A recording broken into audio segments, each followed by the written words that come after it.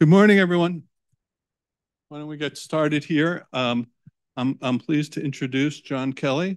In the realm of academia, Dr. John Kelly stands tall, his journey marked by notable achievements and significant contributions. He began his academic voyage at Tufts University, graduating with summa cum laude, the BS from psychology, before obtaining his Ph.D. in clinical psychology at the University of California, San Diego. He is deeply embedded within the academic landscape of Harvard Medical School. Dr. Kelly holds the esteemed title of the Elizabeth R. Spallin Professor of Psychiatry and Addiction Medicine, which is a pioneering role as the first endowed professor in addiction medicine at Harvard.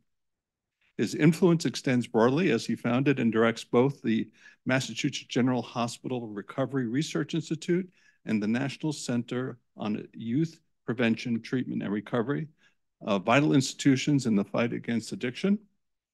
Dr. Kelly's accolades are numerous, including his tenure as the president of the American Psychological Association Society of Addiction Psychology, and he's a fellow of the APA and a diplomat of the American Board of Professional Psychology. In addition to his academic pursuits, Dr. Kelly lends his expertise as a consultant to various federal agencies, non-federal institutions, and foreign governments, contributing to the global effort to fight addiction. His clinical and research endeavors focus on addiction treatment, recovery mechanisms, and reducing stigma, reflecting his dedication to improving the lives of those who are suffering from the problems of addiction. Please help me welcome Dr. John Kelly.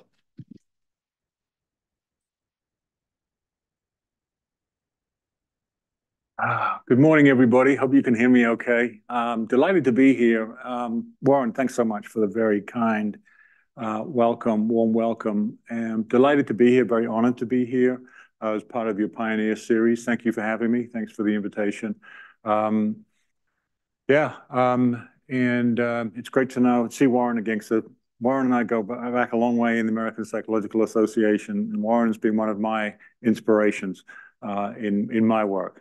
So I've always admired the work of Warren Bickel, very pioneering himself, of course, and very esteemed, and I'm delighted to be here as part of this very prestigious series. Thank you for having me.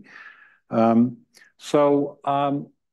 we share this common interest on recovery, and this is a fairly new scientific focus and endeavor. Wasn't really taken seriously until probably the last 10 years, where people really started to hone in on it. And I'll tell you the story today as I see it, and what I've experienced and noticed and observed in my career along the way, and where I think we are now and where we've come from in relation to this focus on addiction and recovery from it, and what all of that means. So I'm going to zoom out to begin with, kind of a 30,000-foot view of how we got here in terms of this focus. I'll talk about the active ingredients of sustained remission and recovery and how people achieve that. And I'll end by talking about kind of the recovery process, mechanisms, and some milestones that we're discovering and need to discover more of to figure out kind of who needs what, when, for what duration, at what intensity in terms of services that people may need to attain and sustain remission across time. Now, when you think, the title of my talk today is From Culture to Science. So now culturally, of course, there's been a longstanding recognition of the term recovery, the concept of recovery, without really defining what really recovery is. I think if you ask people what addiction recovery means, it means that a lot of people out in the world, they'll say, well, it means, yeah, they're not using anymore and they're doing better, right? That's what recovery generally means to most people. And I think generally, I think most people in the scientific community would agree with that. But culturally, it's got an increasing recognition at the federal level as an organizing paradigm of addressing these endemic problems related to alcohol and other drugs that we face in the United States and also in most middle and high-income countries all around the world. This is one of the top, if not the top, public health problem facing most of these societies. So about 30, 40 years ago, the federal government here in the United States focused on this aspect of recovery, particularly when SAMHSA came along in 1992. As a way of empowering the community. So kind of partnering with the community and the workforce, many of whom were in recovery themselves, to try and provide a positive valence paradigm that emphasized recovery. And you can see that the 32 years now, the 34 years, they've been having a recovery month in September. Some of you may know this, every September there is Recovery Month. It's been growing in kind of magnitude and exposure, visibility. Also, from a cultural perspective, you got people like Google now hopping on board. Every Recovery Month in September, you will see on the search bar of Google, learn more about National Recovery Month. This has been happening for the last several years. So again, increasing in cultural significance and recognition around the country. There is also, in terms of fiscal appropriation and delineation of this emphasis at the federal level, there is now a new Office of Recovery under SAMHSA. SAMHSA is the Substance Abuse and Mental Health Services Administration, as some of you may know. And also now a mandate legislation passed that all the block grants going to states from the federal government, which provide publicly funded substance use disorder treatment, must be provided for recovery support services. And I'll talk more about what those recovery support services are, because they have expanded and are growing in terms of their prevalence as well as the evaluation of them. In terms of recovery definition, I mentioned that kind of general recovery definition. There's now also been an emphasis on recognizing recovery and putting an operational definition on recovery for what it's worth. As I mentioned, recovery from a cultural perspective has a generally positive meaning. People have argued that, recovery is not just about subtraction of symptoms. So like we might think about remission. Think about remission. You don't have the disease anymore, so you're in remission from it. So people would say, well, recovery is more than that. It's more than just a subtraction of symptoms where you just have remission, but rather what's been added.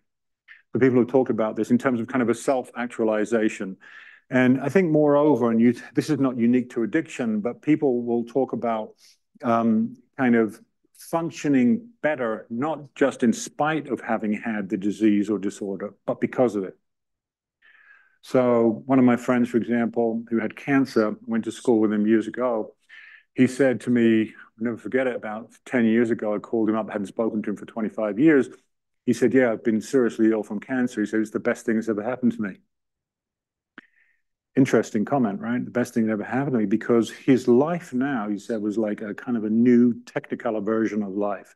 You got a much more intensive life, much better experience of life, which was quite a remarkable statement, of course. And it's that kind of thing that people often talk about when they, particularly who have been ravaged by addiction, who've had very severe addiction problems, will say the same kind of thing. Is that my life now is much, much better than I ever could have imagined because of, not just in spite of. It was kind of a hobby for a while for people to come up with their own definition. I don't know if you did, Warren, but I did. It's kind of like, come up with your own definition of what recovery is. And lots of people have done it, and organizations. But you can really boil it down to really that top one, SAMHSA. It's a process of change through which individuals improve their health and well-being, live a self-directed life, and strive to achieve their full potential. There is also, with SAMHSA, because SAMHSA isn't just about addiction, it's about mental health more broadly. And there has been efforts to kind of create this overarching idea of recovery as an organizing positive paradigm across not just addiction, but mental health. Okay, so this is why you get these very broad definitions oftentimes. You notice the one up the top has nothing to do with remission, doesn't talk about substance use itself or remission. Some of the other ones do that are more specific to addiction recovery. But generally, it's, again, It's no use or remission or abstinence or minimal use plus improved quality of life and functioning. That's generally the way it's described. It's also talked about as a category as well as a dimension. So you can be, quote, in recovery and not in recovery. Okay, so what's the difference? Okay, what happens between someone saying, wait a minute, I'm in recovery now, but I wasn't last week or the month before, so there's something that is changing qualitatively where someone will say, yeah, I'm in recovery now, but I wasn't before. And then there's, of course, degrees of recovery. So I'm, really feeling strong and robust in recovery, or I'm not feeling very strong or robust in recovery. So there's kind of a dimensional aspect to it too within the category, just like the syndrome of addiction itself. What we don't have is kind of markers of resilience other than time. So how do you know, for example, someone with 3 years or 5 years of quote recovery, how susceptible are they or near are they to a relapse? What would make you, in other words, what would make you worried about someone who had 5 years, told you they had 5 years or 7 years of continuous remission and recovery? And it's those kinds of things that we need to kind of think about. Okay, well, yeah, what would be the things that I would worry about somebody if one of my family members or close friend or spouse or son or daughter had that amount of time? What would make me concerned or worried that they were on the verge of relapse? And these are the kinds of things that we need to kind of get better at because time itself, yes, it's correlated with more time. The longer you're in remission and in recovery, the more likely it is that you will stay there, but it's not a cure. And these are the constituent parts of kind of what people would talk about and think about as being the kind of ingredients or components of recovery. The SAMHSA pillars of recovery are health, home, community, and purpose, for example. Very broad dimensions, but these are some of the aspects. Reflected also, this was a big study, a meta-analysis or systematic review of mental health recovery. So this is asking hundreds of studies asking people in recovery from mental health disorders by a woman named Mary Leamy. And she identified this CHIME acronym: community, hope, identity, a positive social identity, meaning and purpose, and empowerment. These were kind of the ingredients that she derived from all these studies that have been done on people with in recovery from mental health disorders. There's recovery capital, different dimensions, which I'll talk about in more detail, and then social support models of recovery. The notion, I like this quote from Elvin Morton Jelinek on definition, because the question is, well, why define recovery? And I like what Jelinek says in the disease concept of alcoholism. He says there are more definitions of the word definition in the dictionary than alcoholism. And this should communicate that definition of itself is nothing sacred and cannot be disputed for correctness unless it goes against the rules of the defining process, but one can argue about its utility. So the notion of utility, what's the point of defining it? I think of recovery oftentimes, and I make this parallel, it's a bit like defining health. If you can come up with a good definition of what health is, the World Health Organization has been trying to do this for decades. In terms of defining health, it's a bit like that. It's kind of like, well, yeah, how would you put a descriptive or operational definition on health? How would you describe someone's? Is it just the absence of disease means you're healthy? Some people would argue that. In fact, that used to be the definition, but now it's gone beyond that. Now, moving towards the science aspect, the National Institute of Alcohol Abuse and Alcoholism here in the United States has decided that it wanted to come up with an operational definition of recovery. So this was a pronged effort with lots of consultation with people around the country, including myself, on what is recovery and could they come up with an operational definition so we could study it. Okay, so this was the idea. Otherwise, you've got all these very vague descriptive definitions, which you saw, all those kind of nice descriptive definitions, which definitely capture the essence of recovery. NIAAA, the largest alcohol research institute in the world, wanted to put an operational definition on recovery. So this is what they came up with. A very simple, concrete definition. This is basically it. So remission plus non-heavy drinking because of the toxicity-related aspects. So it's not just about functioning. This is something important. Some people will say, well, as long as someone's functioning well, they could be drinking or using other drugs. But if their functioning is getting better, maybe that's all that counts. But you don't forget, drugs, alcohol and other drugs cause harm in different ways. So you could have liver disease, but be functioning well through alcohol, chronic alcohol use. You could have increased cancer risk from alcohol, despite functioning well and going to work. And so there are other aspects of health beyond psychosocial functioning, which a good example of which would be tobacco addiction. So nicotine addiction, functioning is fine with tobacco, but you're getting increasingly sicker over time because of chronic tobacco smoke inhalation, et cetera. Now, what NIAAA did was they also said there are these kind of also adjunct aspects, which I'll talk about in more detail. This comes from a biaxial formulation, which I put forth a few years ago. But the idea here is that this remission plus non-heavy drinking equals recovery, but also, even though this is not part of the necessary part of the definition, these are some of the positive aspects that go along with remission plus non-heavy drinking. In other words, when people get into remission and they stop using or using heavily, generally they start to feel better, do better, and function better, and they start to accrue many of these things, and many of these things then go on to help the person to sustain remission. And they came up with these milestones, which are very similar to remission milestones that we have for diagnostic remission from the disorder of substance use disorder: initial, early, sustained, and stable.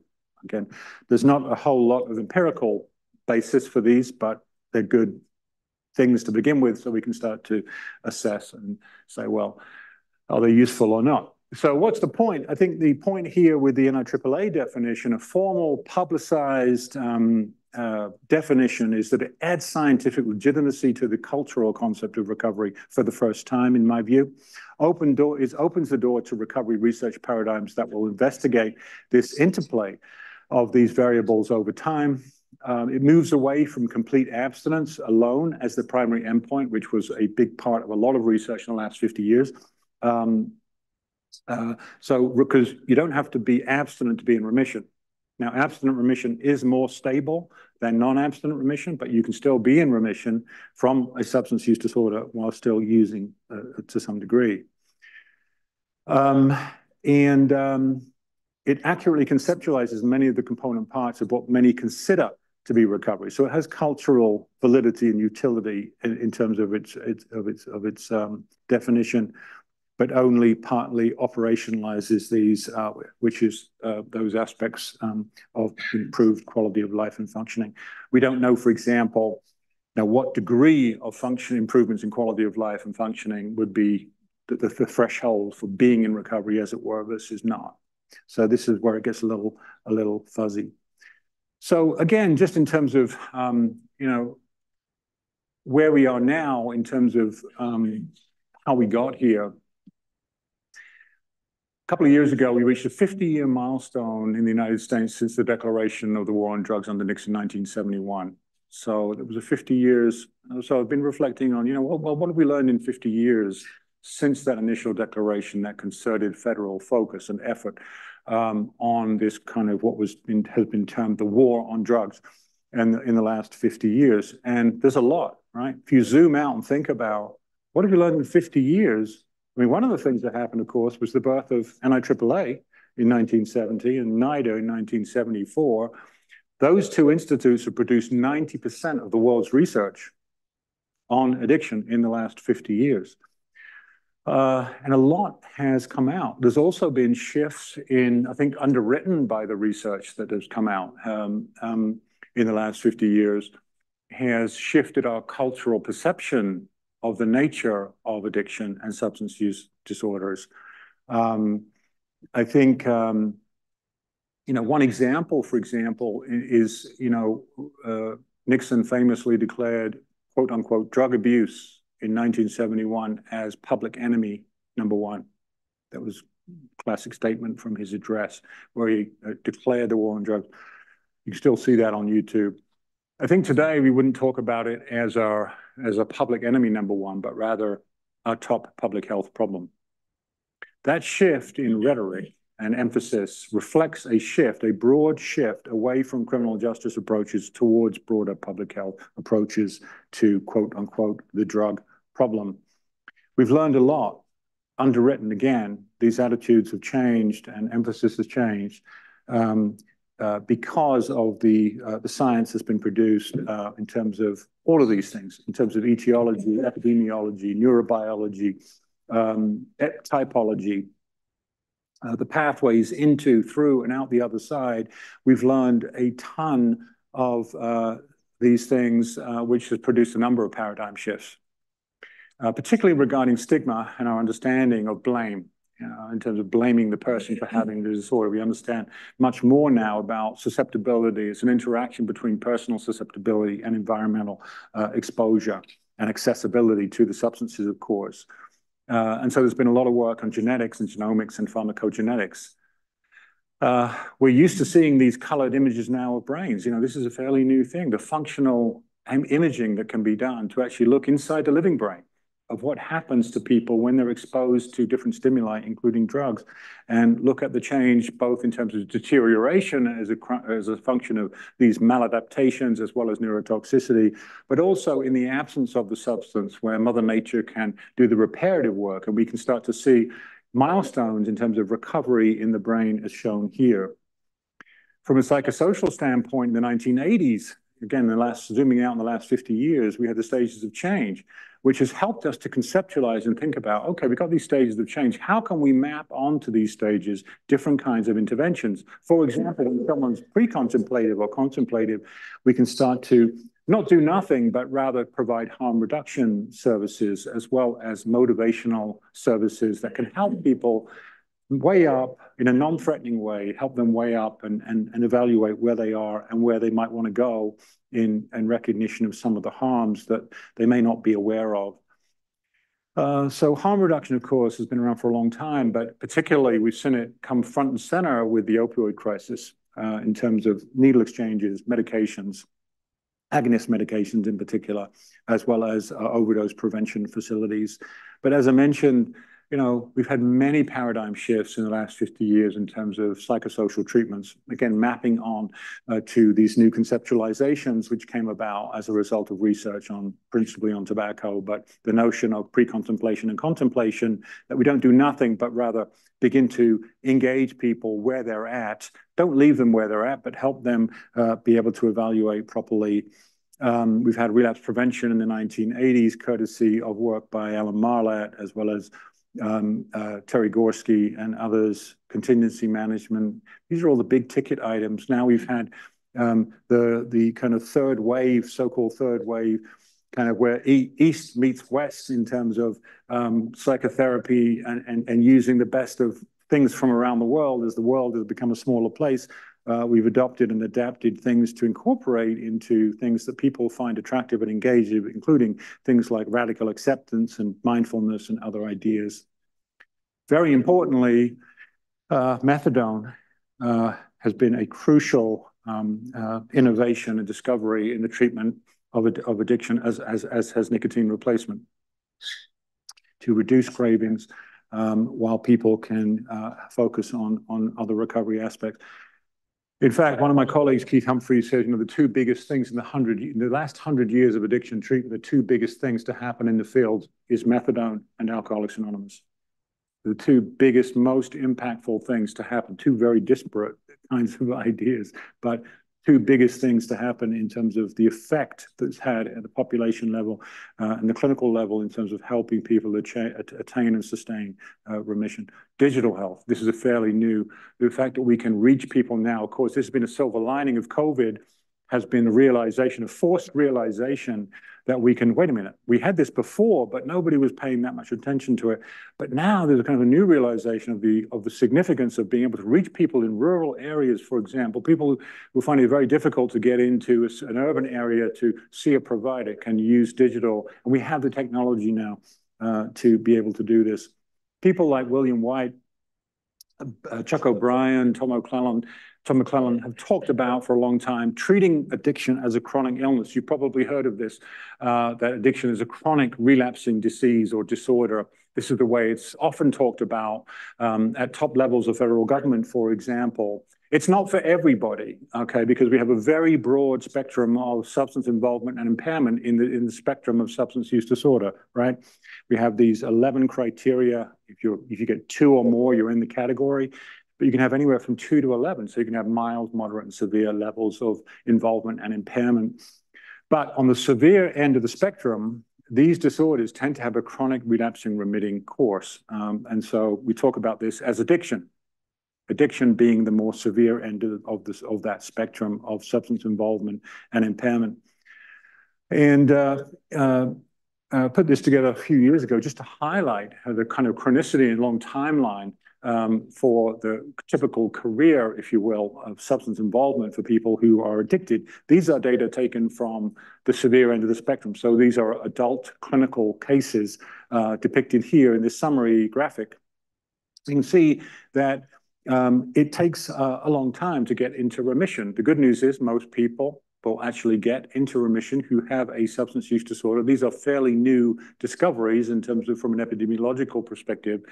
About 4 to 5 years after the onset of a substance use disorder before people start to seek help. Part of that's due to attempts to try and control and cut down as best they can, as well as the stigma and fear of discrimination, which prevent people from acknowledging or from talking about discussing these issues because they're worried about what people will think. And then another 8 years on average in adult clinical samples and about 4 to 5 treatment episodes before people will achieve that first year of full sustained remission. So this is quite a long time.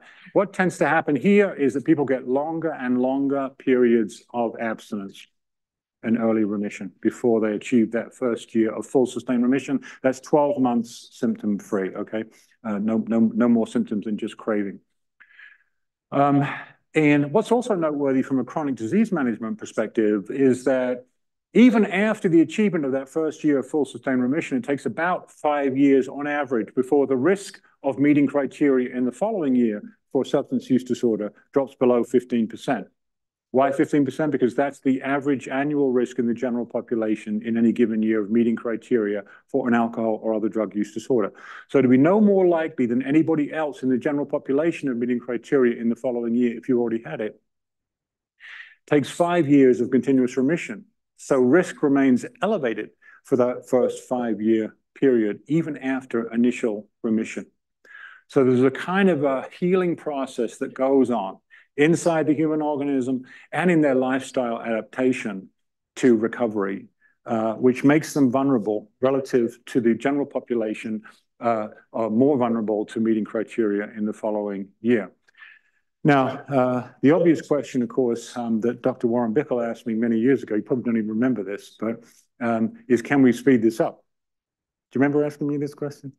So this is a brilliant question by brilliant Dr. Bickel here, who asked me this question. And I thought, you know what, it's so right, yeah. In other words, is this an inexorable course of the illness? You just have to wait 8 years before someone, on average, gets into initial remission, full sustained remission, and then wait around for another 5 years? Or is it modifiable? Are there things that we can do to speed it up, right? So this is a very good question. And I often use this burning building metaphor to really kind of summarize the things that we've learned in the last 50 years. And I think what we can do to help speed up the process of recovery, time to initial and sustained remission.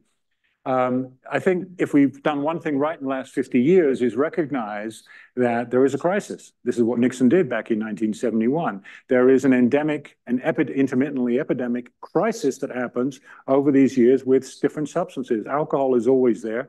Now up to 180,000 deaths a year from alcohol every year, and 107,000 now with poisoning deaths attributable to opioids and other drugs. But if we've done one thing right, we recognize the building is on fire. There is a crisis. The building is on fire. We need to put the fire out. We've done a good job, I would argue, in the last 50 years of putting the fire out. Detoxification, stabilization protocols, and 12 weeks of acute care treatment. This is where most of the focus, very importantly and necessarily, has needed to be focused is on this initial area. We've got to put the fire out first before you can do anything else. So detoxification, stabilization, 90% of the clinical trials have been 12-week trials in the last 50 years. 12 weeks of psychosocial treatment, usually manualized increasingly. Then you remove the treatment and you follow people up for a year and you find out, look to see how they did. Pharmacology, same kind of thing. 12 weeks of some kind of pharmacological intervention, remove the medication and see how people do. And that's the way it's gone. Again, not a bad thing. That's been very important. But where we've dropped the ball, I think, is recognizing how do we prevent the fire from restarting? And most notably, how do we provide the scaffolding and the building materials that people need to be able, or access to these materials and scaffolding to be able to rebuild their life? And also, very importantly, is the building permit. Oftentimes, people are denied a building permit. In other words, they can't even get their life back on track because they can't get a job, they can't get a loan, they can't get housing, they can't get back into college because of a prior criminal felony conviction related to something that they can't change. And so this residue, this residual effect of this felony conviction prevents them from getting a building permit and getting access to these building materials, which can help instill hope and optimism for the future. Nothing will take the wind out of somebody's sails and telling them, no, despite the fact that you're motivated for recovery and you're motivated for change, I'm sorry, because of these prior convictions, you can't get a job, you can't get a loan, you can't get housing. This is demoralize somebody like nothing else. So we think about these building materials and the scaffolding, the building permits as recovery capital. You can think about it as recovery capital. What is recovery capital? It's really the sum amount of all the resources, internal and external, that somebody can draw on in their recovery bank account, if you will, to be able to recover. Okay, so all of these different facets. So my mental health, my motivation, my coping, my self-efficacy, and as well as the social environment, very importantly, finances, income, having a job, cultural aspects of it. Now, the recovery capital, of course, the social factors, the building materials, the building permit, the scaffolding can help offset what we now know to be some of the underlying vulnerabilities to addiction relapse. Things like increased sensitivity to stress, as well as a down-regulated reward pathway as a function of oversensitization, overstimulation, of abnormally high levels of reward and reinforcement, which occur with drugs. And of course, when people are detoxified in those first couple of weeks and they're stabilized metabolically, it doesn't mean that they're out of the woods, right? As I mentioned, there's still a susceptibility, vulnerability, a reverberation that happens inside the human organism for many months, even years, which makes them more susceptible. We call these post-acute withdrawal phenomena. And they are susceptible to cue reactivity for many months and many years as well. The other thing from a cognitive bias perspective is that the overlearned cognitive bias towards continued use is that drugs are immediate, potent, and predictable, and the rewards of recovery are delayed, diffuse, and variable. So you've got an immediate bias. I can relieve this. I know how to relieve this pain and suffering that I'm experiencing, this difficult time navigating the path to recovery. So it makes it very, again, biasing towards continued use. From a stress and coping perspective, we can think about the demands of recovery. So from a theoretical perspective, it can be helpful to think about different theories. And I think the stress and coping model is a good one. And many of you may know the work of Hans Seeley and McEwen looking at allostasis and how organisms experience stress and become sickened by stress. This is the general adaptation syndrome from the 1950s. But it fits, for me, a kind of a paradigm of addiction as well, and the recovery paradigm of addiction. This is actually the general adaptation syndrome that was described by Hans Seeley back in the 1950s, where organisms experienced an alarm response. They reacted, they try and resisted the stress, but they became exhausted and they got sick or died. This also fits an addiction recovery paradigm.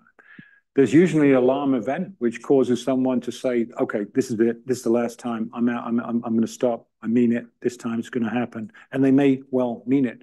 And they try and they keep trying and they hold on. They can hold on for a while. there is this kind of motivation and ready, willing, and able aspect to recovery.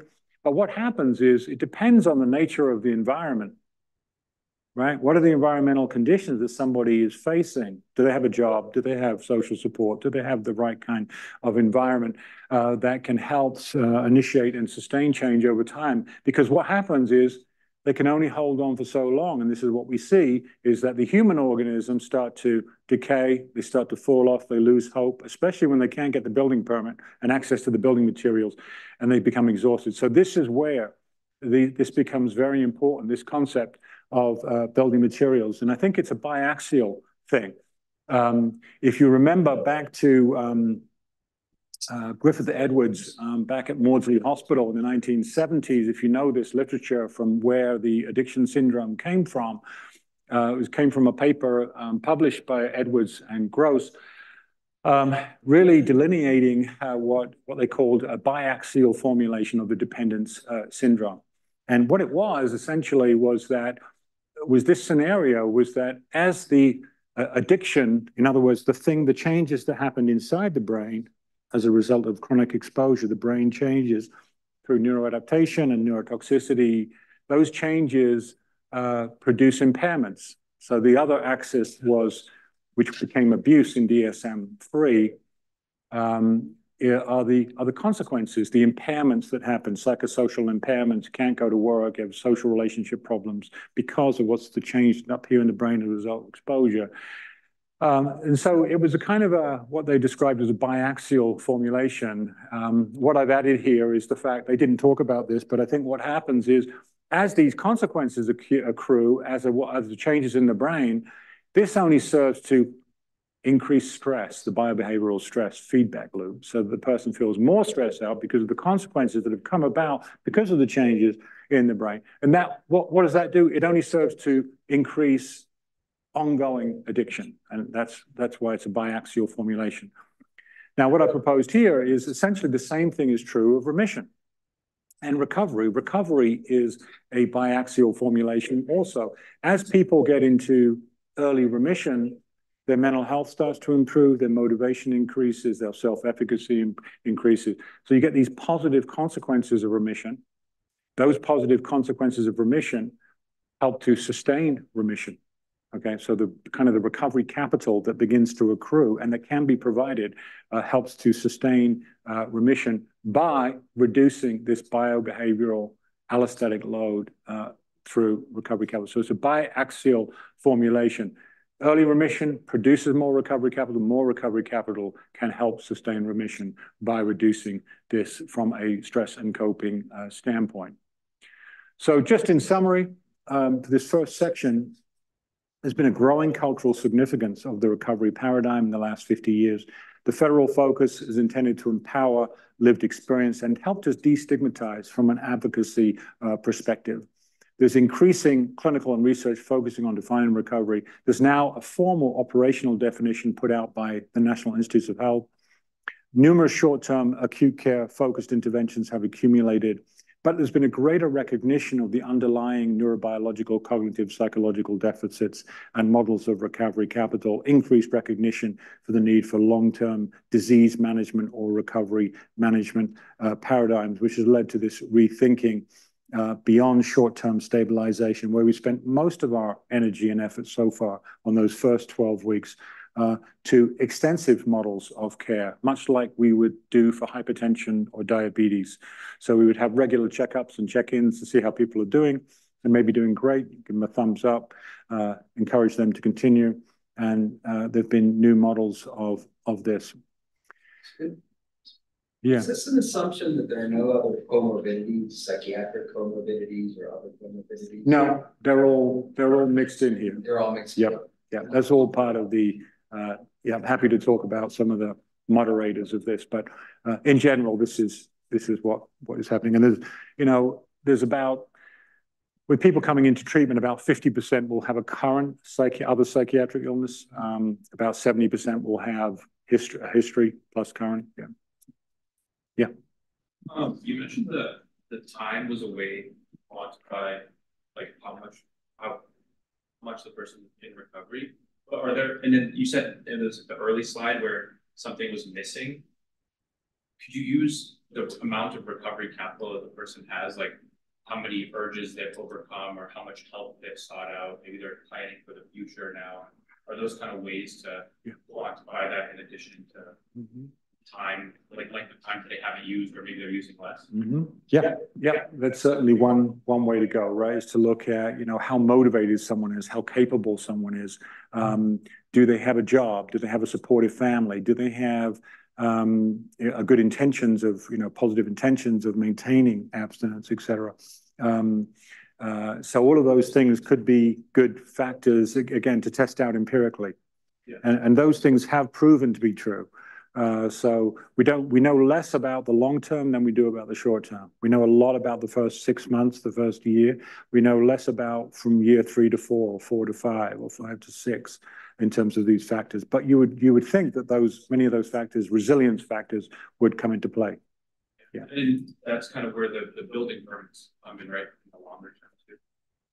Well, that comes in right out of the gate, right? Because if you think about it, if I'm in detox and I'm there for 2 weeks and I'm maybe going to residential and going back home, and I want to get back, I'm motivated, and I want to get back into get a job and maybe go back to school, but I can't get a loan because of a prior conviction, then that prevents me. That can take the wind out of my sails right away. Yeah. So, another analogy that's useful, I think, is kind of thinking through how other organisms recover from disease and illness. And if you think about plant organisms, for example, there's only so much we can do to work on a plant organism that's become sickened and is diseased and dying.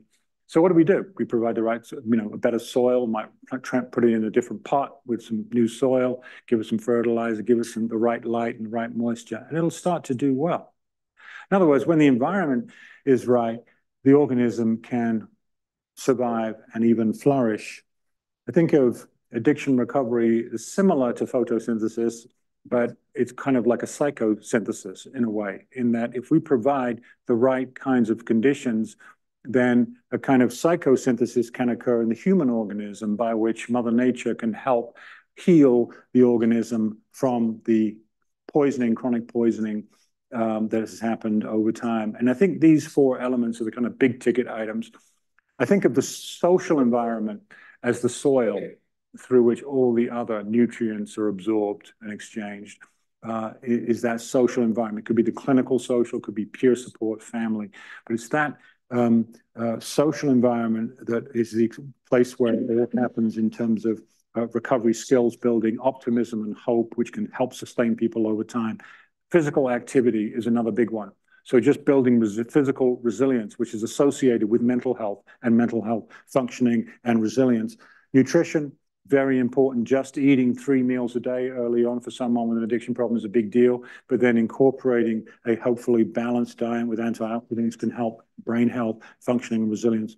Arguably, emotion regulation is a consequence of the other 3 here, but also can be directly affected through therapies like cognitive behavioral therapy, mindfulness-based relapse prevention, et cetera, to spirituality that can help people find meaning and hope, optimism, and emotion regulation. So that spells this nice acronym, SANER, a SANER approach to recovery. These 4 big ticket items can converge and interact to help the human organism with the right conditions to be able to survive and flourish.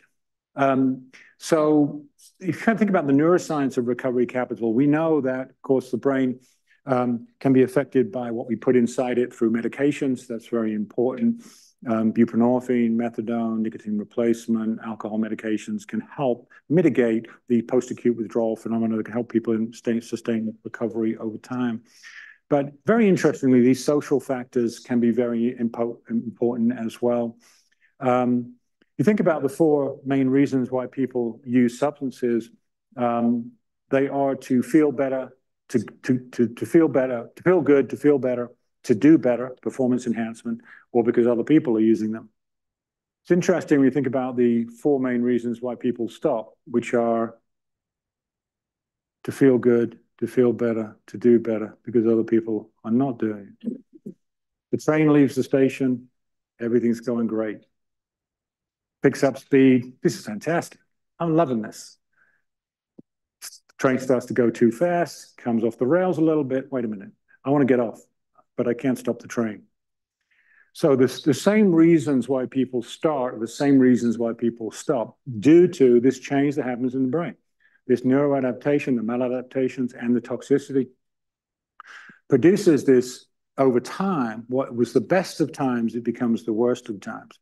And also, very importantly, from a recovery standpoint, is that these social factors seem to be key. This is a study we just finished looking at the top reasons why people in SMART recovery, which is a mutual help group, cognitive behavioral mutual help group, and AA, which is another mutual help group for recovery, what they liked and what they found helpful about these different entities in terms of the recovery across these 4 different theories of recovery of theories. And you can see at the top here, right across, they all contain this social. This is this tends of social, feeling the same as other people who have the same illness, social network. This was the top rated, overall, the top rated element of what they found most helpful with this social component. Social relationships, of course, have been implicated not just in well-being, psychological well-being, but in mortality risk. And this, some of you may know this meta-analysis that was done by Julianne Holt-Lunstead, which showed that loneliness and isolation, independently, whether you felt lonely or whether socially isolated, either of those two, had the same magnitude of health negativity aspects to it as smoking over time. So it resulted, so those social factors, as primates, so important, not just to psychological well-being and health, but to physical health. Again, looking at these aspects of stress, we know that social buffering, we now have explications, more and more detailed neuroendocrinological explanations of how our desire, we know it intuitively, when we're feeling upset or down, what do? We go to a friend, a therapist, a colleague, might say, you know what, I'm feeling really lousy. This is, you know, it's really screwing with my head. And you talk about it and you feel better. And there's, of course, there's a biological substrate and neuroendocrinological. We're starting to uncover that. Also, in terms of the dopamine pathway. The dopamine pathway is downregulated as a function of these abnormally high levels of reward and reinforcement, which come from drugs, okay? So there's an adaptation, a maladaptation that occurs through this chronic high exposure to these abnormally high levels. What we know when you abstain is that social factors can help upregulate these downregulated. And this is a nice graph here just showing the magnitude of the relationship between the upregulation of these downregulated dopamine pathways and social status and social support. Social status you can think of as autonomy and access to resources. So if you have access to resources, again, the building materials, the building permit, the scaffolding, you are likely to experience these upregulation, these downregulated pathways.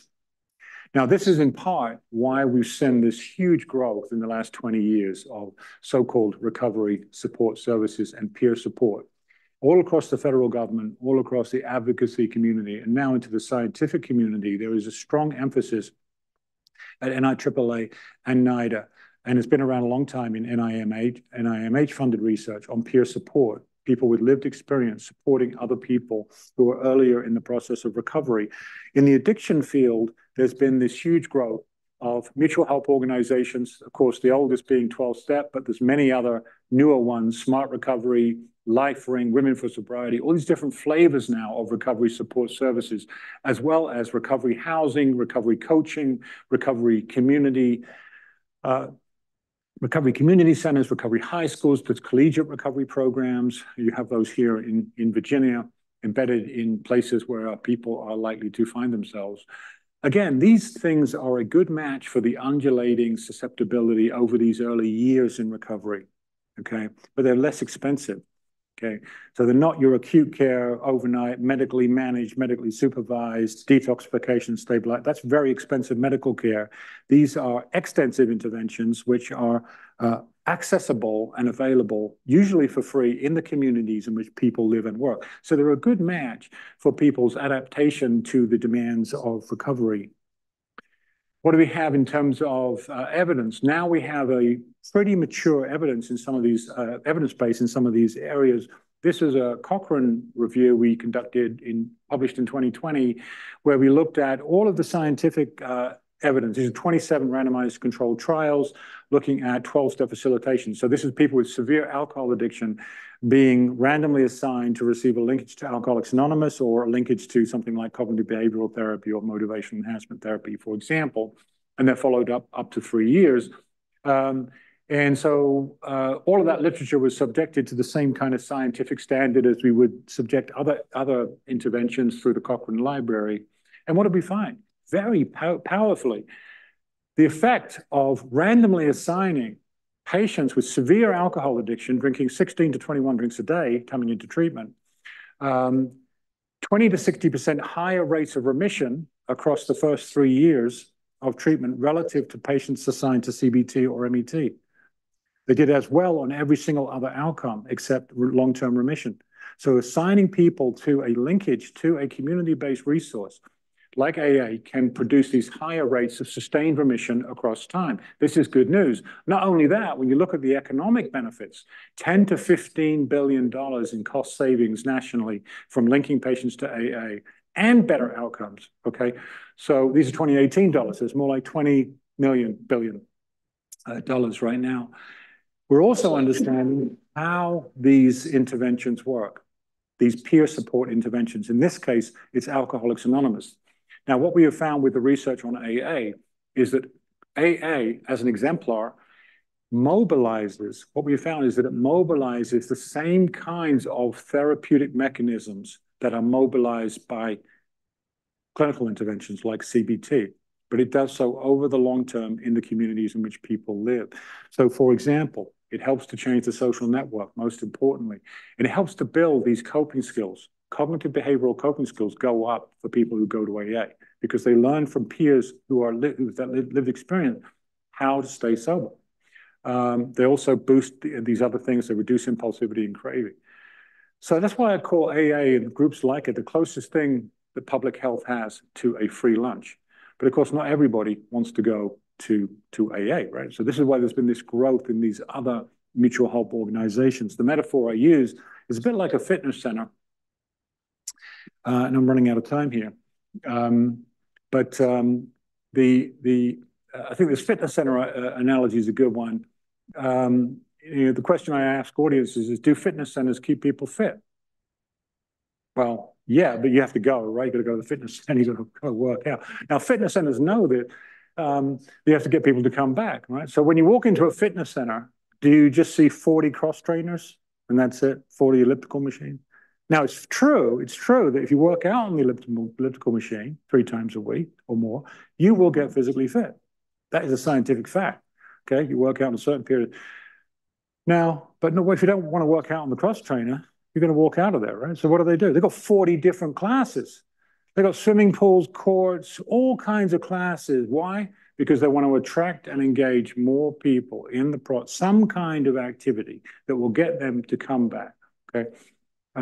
Now, this makes total sense, right? They would do that because they want to get people moving, okay, into something. I'm not going to I'll do a Zumba class, or I'll do a yoga class maybe, or I'll do something else, but I'm not going to get on the cross trainer. Or I'll go swimming, so that's why they've got this huge array of things that will attract and engage more people. Now, we think about recovery support services. So far, we've had largely one thing, the cross trainer, AA, 12-step. That's been pretty much your option, right? So if you don't like AA or 12-step, even though it's true, scientifically true now that we can prove, yes, AA does actually help people keep people fit for recovery, right? We've got very strong data. But if you don't want to work out in AA, as it were, right, what do? Now we've got a whole slew of other kinds of recovery support services, mutual help organizations, as well as recovery community centers. And these are growing and expanding all the time. In other words, not just vanilla, but we've got all kinds of flavors, okay, that people are going to like and they can get involved in and attracted by. The evidence is emerging also that is rather than relative efficacy, like I said, less about is AA better than Smart Recovery or Life Ring or one of these other groups? It's more about what's your flavor? what's the thing that you're going to work out on? What piece of equipment do you need to work out to get fit for recovery? And what we're finding, for example, in a recent study with Smart Recovery, which is a cognitive behavioral relapse prevention group, like AA, but a cognitive behavioral flavor of it, is that people who go to Smart Recovery tend to have less severe clinical histories and much more recovery capital, and more income, more education. But isn't that great? Now there's an option for people who have that kind of phenotype of addiction and recovery. They can self-select into something that they can use to help them sustain remission over time, because they don't go to AA for explicit reason. They'll go to so again, it's expanding the repertoire of options in the recovery gym, if you will. So that's what's happened.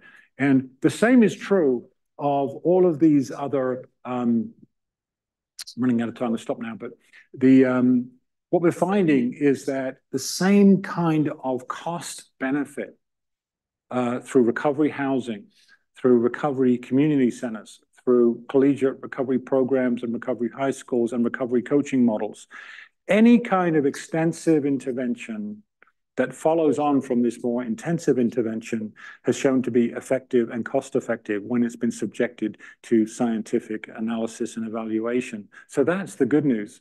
The good news is that these things are very cost-effective. Like AA can produce this huge reduction in healthcare service utilization, $10 to $15 billion. Seeing the same kind of thing. This is recovery housing.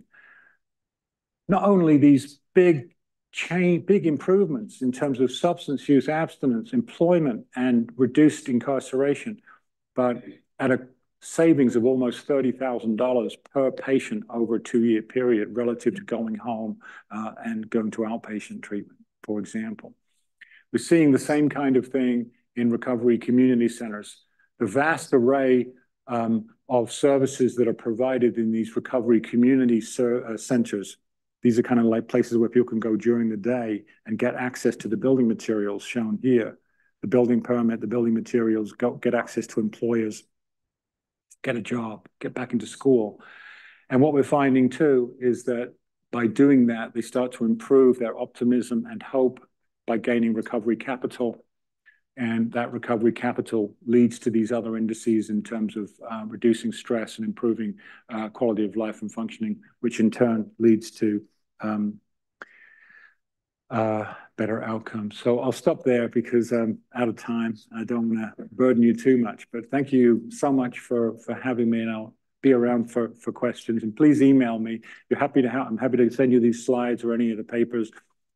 Please email me if you have other questions about this. But really, fundamentally, it's about connecting the dots between our more expensive services, our less expensive services, create a recovery-oriented system of care that can help support people, again, these more complex forms of substance use disorder, what we call addiction, who have the hardest time getting and staying in remission.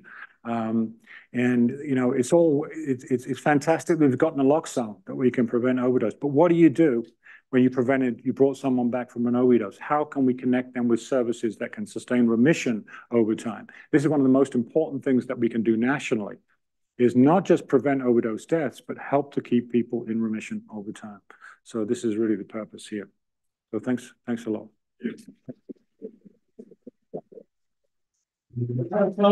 I'm sure Dr. Kelly would be pleased to have conversations with you after, because you may have lead us to 12. So I have a quick question for you. Can you go back to your previous slide? Previous slide? Yes. So it seems to me that if we increase self-esteem, quality of life, and psychiatric decrease psychological, improve those kind of things early on, then we don't need to focus on addiction, right? I mean, it seems to me that you point to the social aspect of all this, which I think is true, but my point is that we focus in recovery because we have a population that finds that self-esteem, quality of life, and everything is not at a level and leads to addiction. So shouldn't we focus on improving those parameters early on so we don't need to deal with addiction? Yeah, addiction? You're right on. Of course, and prevention efforts do try and do this. They try to get at children's self-esteem and their value and tuned into social mores. Yeah, you're quite right, exactly. But it's interesting, some people who have, not everybody, they are risk factors. So low levels of those, as you're alluding to, are risk factors. But you get plenty of people also with high self-esteem and high quality of life who also will end up addicted. So while they are risk factors, there are also plenty of people who get into the addiction without having those. So just other kinds of susceptibility. But you're quite right. In general, we can do a lot more in terms of prevention through focusing on building self-esteem and these other things. The rationale is the comparison with other societies that they are socioeconomically equivalent to the one in the United States, that they don't have the level of addiction that we see here. Yeah. I might be wrong. I'm not an addiction expert. Yeah. But I look at Scandinavian countries, for example, that they do have a quality of life that is substantially better. Yeah. Yes. And they are not, having the same, or at least apparently they don't have the same level of addiction here. So it seems that there is a model where things work. Maybe we should. It's complex, definitely complex, but you're generally right. There's high levels of alcohol addiction in a lot of Scandinavian countries also. Yeah, but that also has a lot of, there has an explanation with the way that they are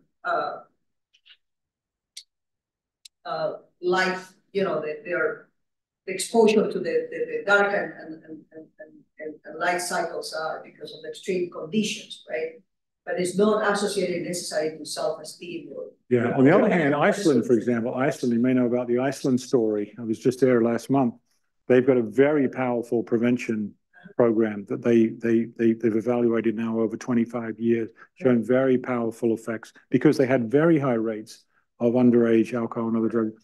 And they implemented this universal, and they can do it in Iceland because it's a fairly circumscribed country and population, to very good effect. So there's a lot we can learn from these international cross-cultural studies.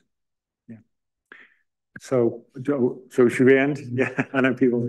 Feel free. I'll stick around. I'm not sure what's next, but I think I've got a few minutes before if you have questions for me. Thanks.